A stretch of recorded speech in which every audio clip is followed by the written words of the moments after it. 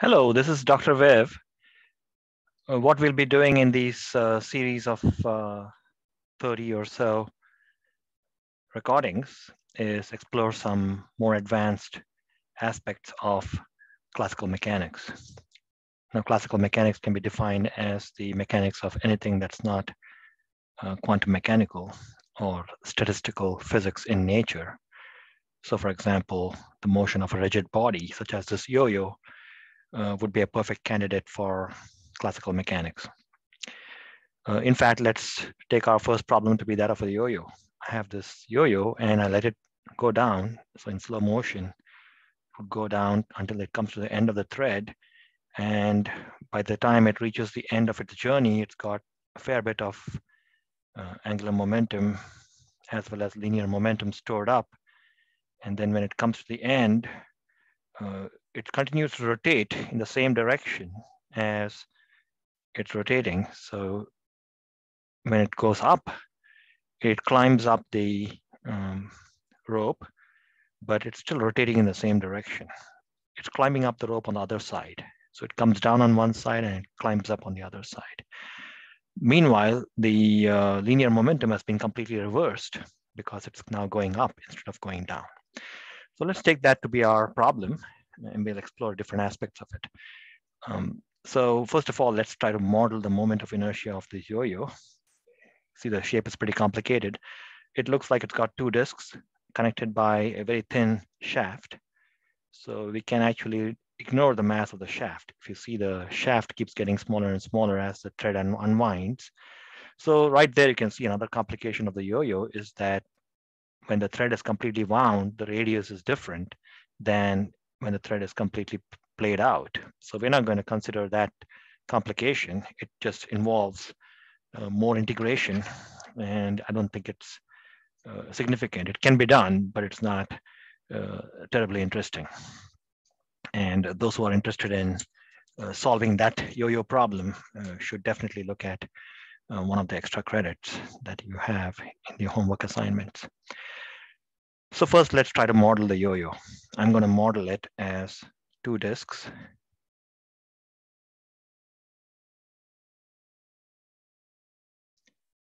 Separated by a small distance.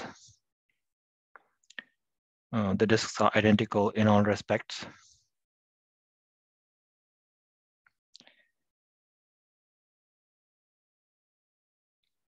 And there's a thin shaft. Let us call the radius of the shaft little r, and the radius of the disk capital R. So as a warm-up, let's just try to determine the moment of inertia of this object.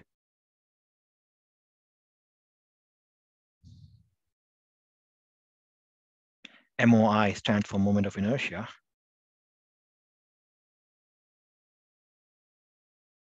You may have remembered some dim formulas from your distance past about the moment of inertia of something that's disk-shaped. But when you come to a graduate level, you don't remember things. You just derive them each and every time. So let's derive it. First of all, we realize that the effort it takes to rotate the yo-yo about this axis does not depend on this direction. It only depends on how the mass is distributed from the axis of rotation, like that. So it doesn't depend on this direction at all. So we can as well look at the yo-yo from the front, like that. Now, a typical mass point of the yo-yo in the coordinate system that we should use for this, known as a polar coordinate system. So a typical mass point, which we'll call dm, is located at a distance r. The yo-yo's total radius is capital R, like we saw there. This little r is different than the inner radius of the spindle. We're just calling this distance the calculus variable r, so don't confuse them. And this length, thickness, is dr. And then by the rules of calculus, this distance is going to be rd theta, because that's equal to ds, the arc distance. So we have the dimensions of the object, the element. The element has got thickness dr and it's got arc length rd theta. So the area of that element is known to us. So we can write the area element, which I'll call dA, as rd theta dr. Now, we also have the concept of density. Now, the proper density to think of in this case is, because I'm thinking of a flat disk here, like I said, it doesn't matter how deep it gets, because the disk can be considered a flat disk. So I'm going to think of the mass density as sigma. Pen has run out of ink here.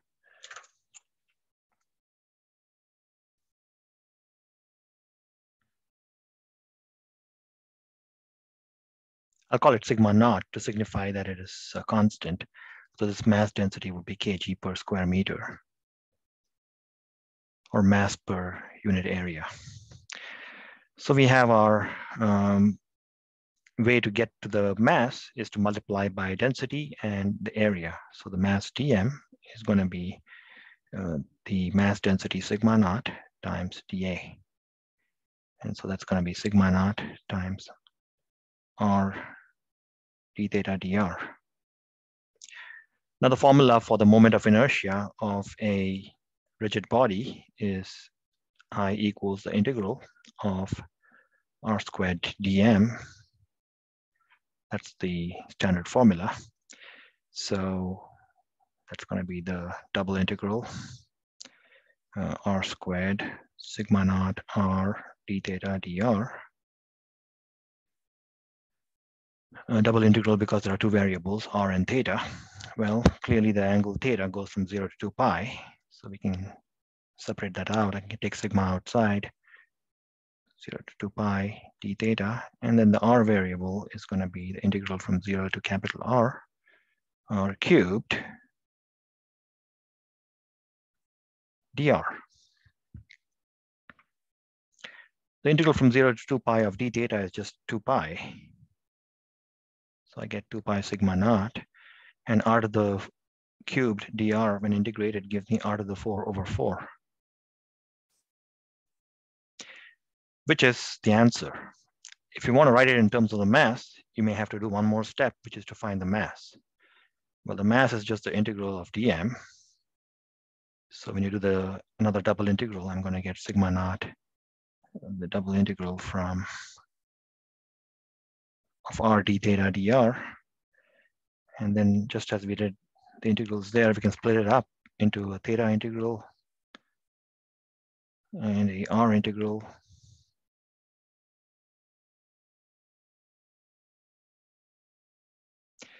So I'm going to get 2 pi sigma naught times r squared over 2, which is exactly what you would expect. This is just the mass density times the area of a circle, or the area of a disk, rather. So that's exactly what you'd expect. Now, what we can do is we can write the moment of inertia in terms of the mass. So how we do that is to take what we need to create a mass here. So I need sigma naught and pi r squared to make a mass. And that leaves me with whatever else that's there. This 2 and this 4 cancels out. So I get 1/2 r squared. So that's 1/2 mr squared.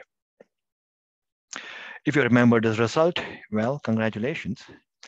You remembered right. But again, this sort of result should be something that should derive in a matter of seconds at the graduate school level. So as a warm-up also, continuing the warm-up, let's say the ratio, looking at my yo-yo, I examine that the ratio r upon r is some definite quantity So I'm going to say R upon R, the ratio of big R to little r to big R, let's say, is known. Actually, let's say the ratio of big R to little r is known, and let's call that ratio zeta. And according to my yo-yo, it is 6. So I want to express the moment of inertia in terms of this quantity, zeta and little r. We will soon see why we do that, because capital R is sort of a dummy radius for the yo-yo. All the interesting action is happening around little r. So we would like a formula of the yo-yo's moment of inertia involving little r rather than capital R. That's why I'm going through this multiplying factor. So let's write the moment of inertia in terms of this ratio. Okay, so I'm going to write I equals 1/2 m little r squared. And to compensate, what I'll have to do is do that. Okay, in this manner, I've written the moment of inertia in terms of little r. But because I have capital R squared over little r squared, I'm going to get zeta squared. So that gives me zeta squared over 2 times mr squared. Now let's put zeta equals 6. So for our yo-yo, the moment of inertia about center of mass with R being involved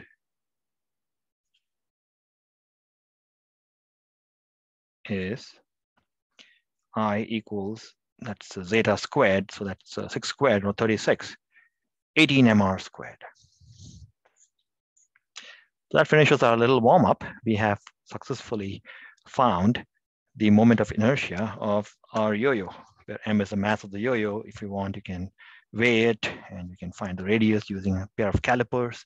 These are things I'm just not interested in doing.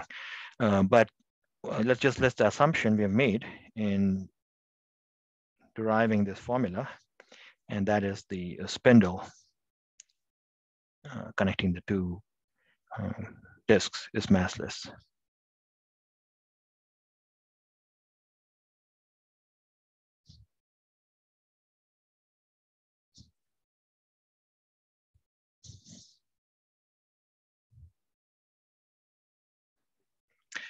So the question is, what can we do with this yo-yo? We have this wonderful system. We have worked out the moment of inertia of it, so it might be good to play with it for a little bit. The simplest play of a yo-yo is to just let it go down and make it come back up. So first of all, let's imagine that someone is holding it. A child is holding it. The child doesn't know how to play. It just goes all the way down. It comes back up, but it doesn't come back all the way for obvious reasons, the friction, air resistance, and so on. So the first problem we're going to solve is if nothing is done to a yo-yo, it simply goes down and comes back to a smaller height. Okay, and what kind of angular impulse and what kind of linear impulse does the child feel when the yo-yo bottoms out? All right, that's the basic exercise we're going to try doing. Now, in all these exercises, every exercise that we come up with in yo-yo dynamics is more complicated than the analysis that we're going to show, because yo-yo is a very complicated object.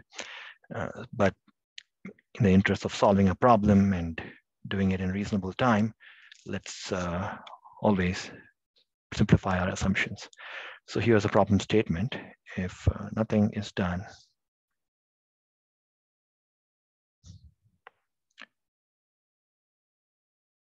to a yo-yo upon unwinding,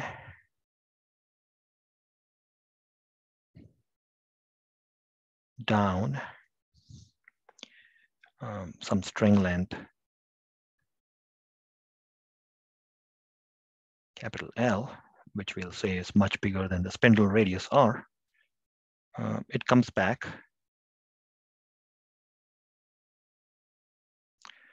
up to a height eta times L, where eta is less than 1. Find 1, the linear impulse, and 2, the angular impulse.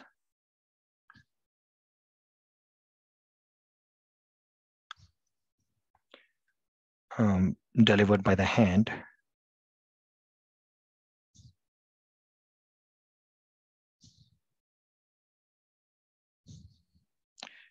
When the yo-yo bottoms out.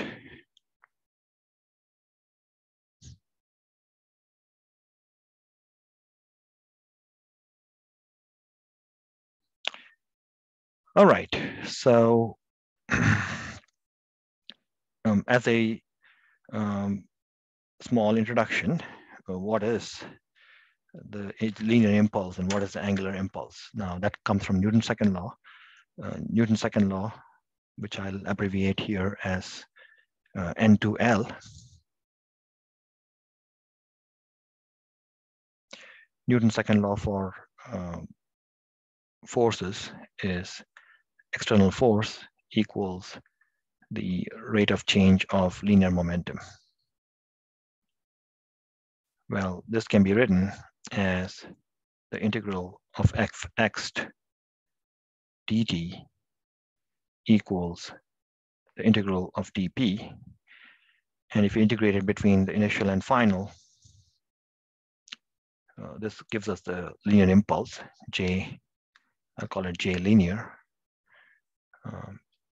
J linear, which is a vector, is equal to the change in linear momentum. Capital delta means change. So that means it's P final minus P initial. This is called as the linear impulse momentum theorem.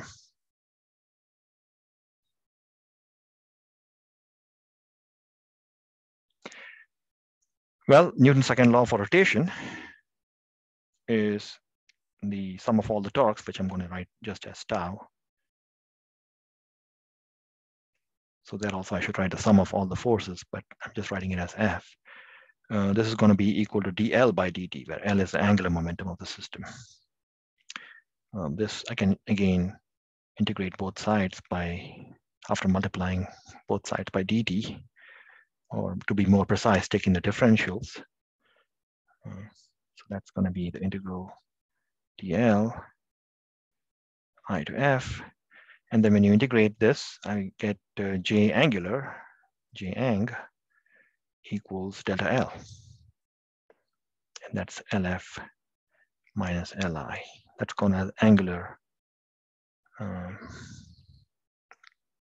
impulse momentum theorem.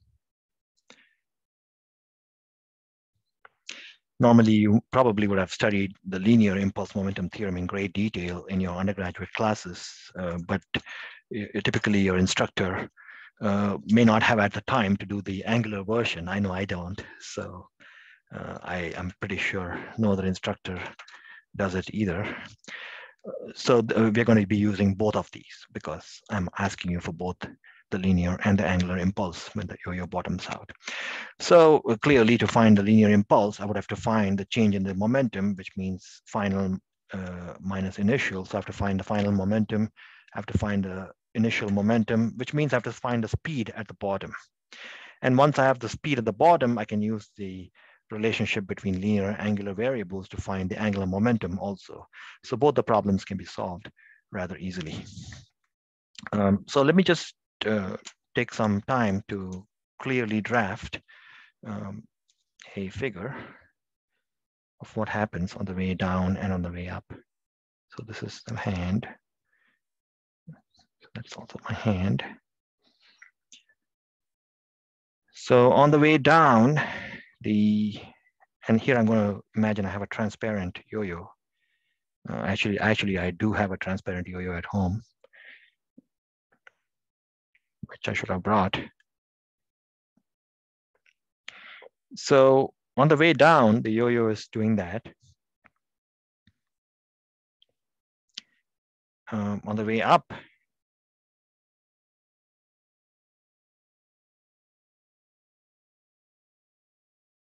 it's winding the other way. Okay. Now, when it comes all the way down, let's draw what happens when it turns around. When things turn around, the yo-yo is going from becoming tangent to becoming perpendicular to becoming tangent again, but on the other side. So I'll draw the other side. So it becomes tangent again on the other side. Right now it's normal here, and now it's tangent over there. So that's the state of affairs of this yo-yo. It's coming down with some speed, we'll call v. The angular velocity is going to be like this. Even though I draw it like this, it's actually into the page, because you can see that by the right-hand rule, it's into the page. Now, when it comes up, it's going to still be rotating the same direction, so it's still into the page.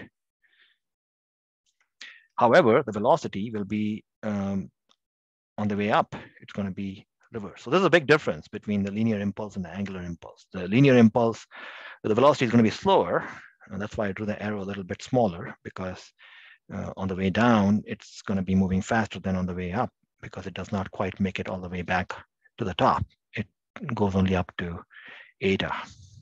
If eta equals equal to 1, then it goes all the way up to the top. But eta is less than 1, so it comes somewhere here and stops. So now we have to figure out what the velocity is just before the collision. The collision event is when the string straightens out, you have this collision, okay? And it's a moment of collision where the person feels anything unusual. Of course, they're feeling the tension all the time, but because the tension is happening at a continuous way, the person does not feel anything strange. But at the bottom, there's the sudden snap, because it has to snap back up. The linear momentum has to reverse direction, but the angular momentum keeps its direction. So first of all, since r is much less than L, r being the radius of the spindle, we're not going to worry about this extra distance that the yo-yo is going to descend from the point of tangency to the point of normalcy. So we'll straight away dismiss that extra distance that it will descend. And we'll write down an equation. The equation to be used is energy. So I'll write a justification, r much less than L. So neglect loss of potential energy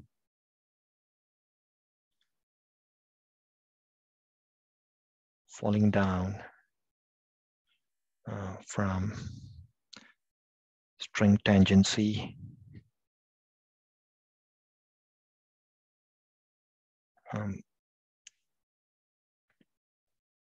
to string normalcy.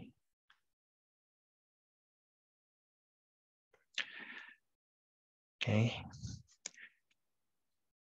Then the change in potential energy is going to be mgl, that's the potential energy lost, and it's going to be equal to the kinetic energy gained plus the rotational kinetic energy gained, which is 1/2 I omega squared. So these are standard formulas from your childhood physics class. We also have to use the fact that omega is related to v as follows. Always use the radius around which the string is being wrapped. So that's the little r you have to use there. It's called a no-slip condition. Also, we have I equals this quantity, which I have. I'm going to call this the moment of inertia to be zeta mr squared, where zeta is going to be 18. Okay, so this is going to be my new notation for the moment of inertia. Okay, I'll just remind you that zeta equals 18. So that way we can cancel out the no-slip condition very nicely. So I'm going to get mgl equals 1/2 mv squared plus 1/2 zeta mr squared times omega squared, which is v squared upon r squared. These r squareds cancel out. That's always a symptom of no slip. That kind of cancellation always happens. So I get mgl equals 1/2 times 1 plus these capital M and little m's are the same thing. So I didn't mean to write capital M there, but you should understand that. Zeta times little m v squared. Now I lose my yo-yo mass, m. So at this point, what I can do is move it over to this side so you can still see. If you're trying to make notes, you can still see what I did there.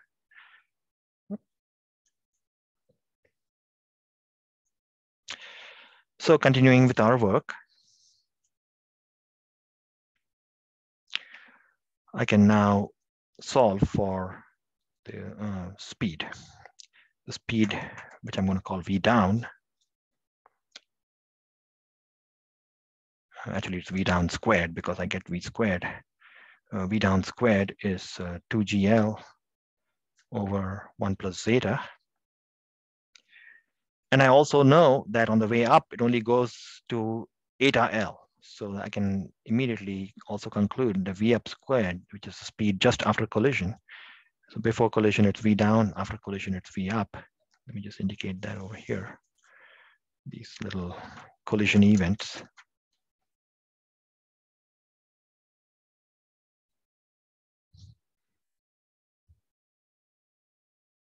With v up slightly smaller than v down.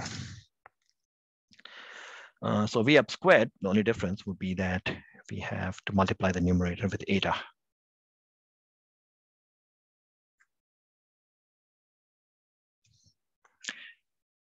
So we have our basic results, and we can find the linear impulse.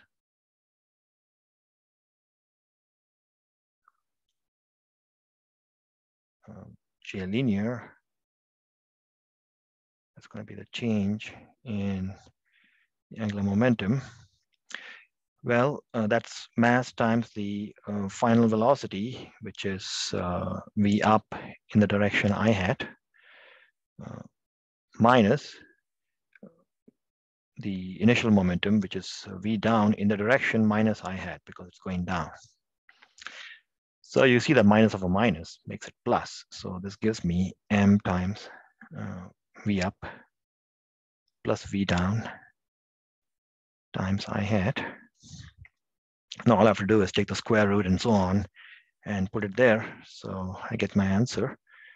When I take the square root, all this will be common except for the square root of eta. So I'm going to isolate that term separately. So I get 2gl over 1 plus zeta times 1 plus square root of eta. So times I hat. So this gives us the linear impulse with the direction. And that makes sense because the person exerting the impulse knows that he has to, or she has to yank it up, or the yo-yo won't come back.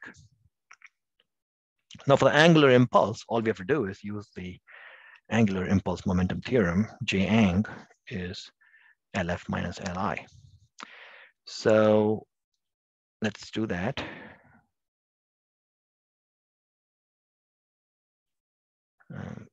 Delta L, which is I times omega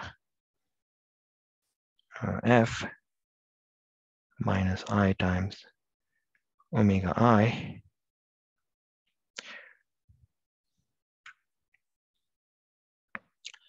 Now in this case, this is interesting because both the omegas are negative into the page. So let's call into the page negative. So if both the omegas are negative, this is just going to be negative I omega F. That's minus of a minus, or plus I omega I. And now all I have to do is use a no-slip condition, which is V equals omega, omega equals V over R. So I is common, so I'll take the I outside. I times omega I minus omega F. Now I is this zeta business mr squared. And this one is going to be V, omega I is going to be V down, magnitude V down over R minus V up over R. V down and V up differ by a factor eta, root eta, because that's V down squared, and V up, V down and V up will be square root of that. So that's root eta. There's an R factor which goes away. So I have zeta, keep mixing up little m's and capital M's. It's the same thing. Little m's are the same as capital M's. So I write little m now. Zeta mr times the square root of 2gl over 1 plus zeta times 1 minus root eta.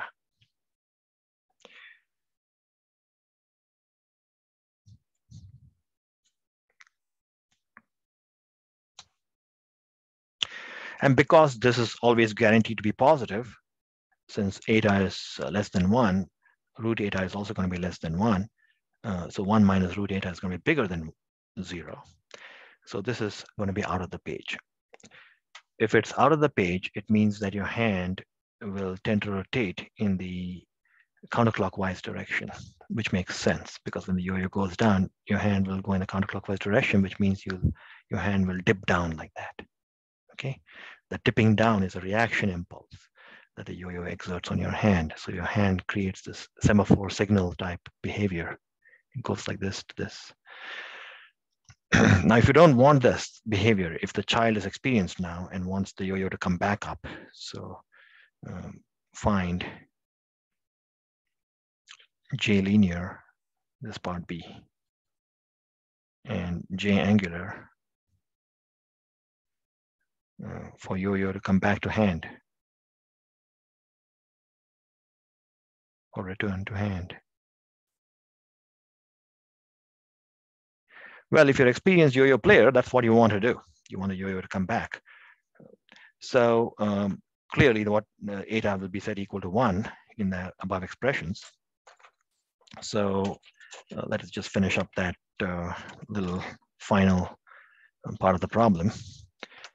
So J linear is then going to be, let's be square root of 1. So it's going to be 2 times m root 2gl over 1 plus zeta.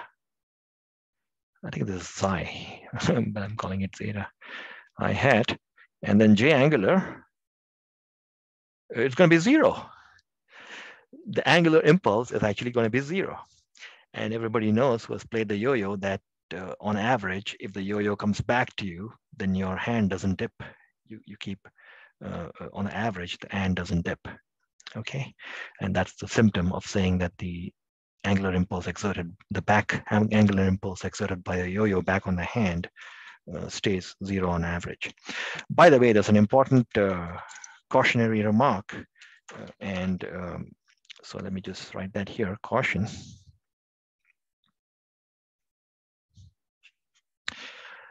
A popular misconception at this level of physics is to think the angular impulse, J ang, is equal to R cross J len.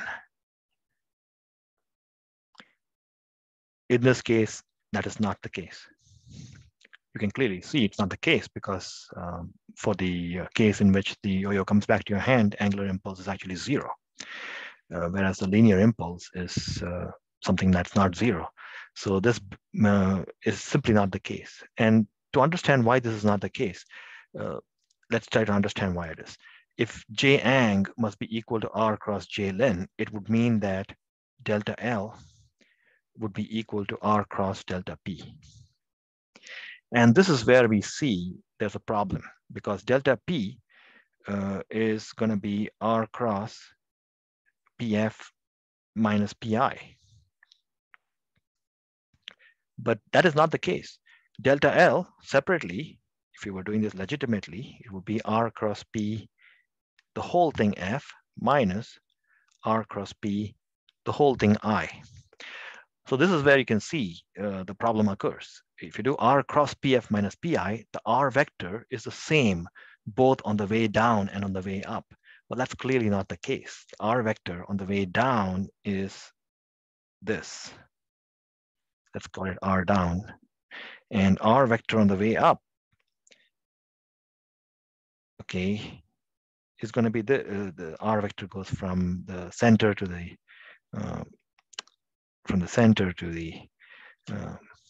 point of tangency. So R vector on the way up is like this. So you can see the R vectors switch directions. Because the R vectors switch directions, you cannot do this. R cross PF minus PI cannot be done. You have to do R cross PF minus R cross PI. And that is why this is not true. Okay. So that's the end of my first video. I hope this video has taught you a lot about the impulse momentum theorem, both for the linear case and the angular case. All the best, and I'll see you in the more further videos where we'll get into some other review type things.